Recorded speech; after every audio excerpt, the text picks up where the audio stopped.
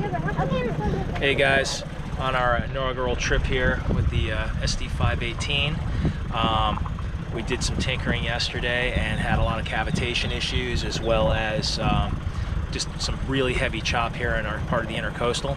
But what I've done is added a small piece of wood here to lift the engine just a tiny bit, and made sure that the tubes are inflated to max recommended PSI, and hopefully that's going to help us a lot here.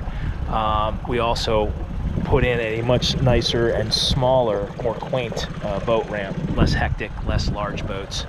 So we're going to tour the Intercoastal here a little bit and see the sights.